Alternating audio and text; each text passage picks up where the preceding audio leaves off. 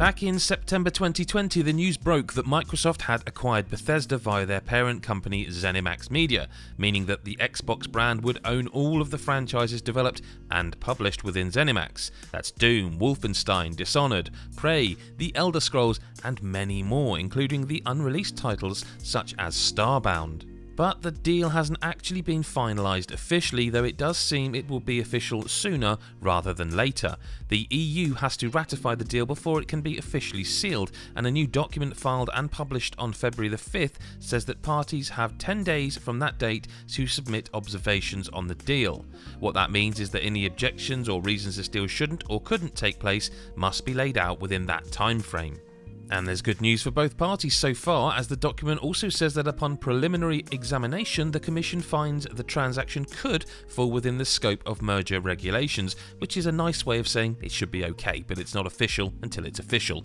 What's perhaps more interesting than an otherwise done deal here is that the documents reveal Microsoft will be creating a new subsidiary called Vault, which will contain the ZeniMax properties.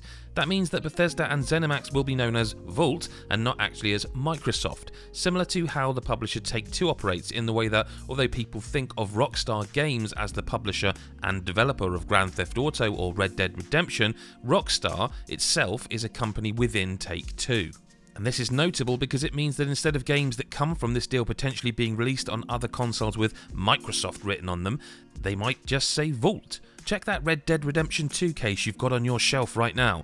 Do you see a Take-Two logo on it anywhere? Exactly. And while this isn't confirmation that future titles will even remain multi-platform, what it does do is give Microsoft a middleman when releasing games like this, as they could be published by Vault.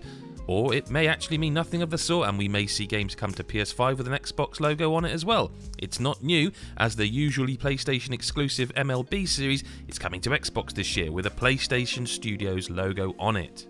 It's a very interesting time in games for this sort of thing, with Microsoft rumoured to be not quite done with acquisitions yet.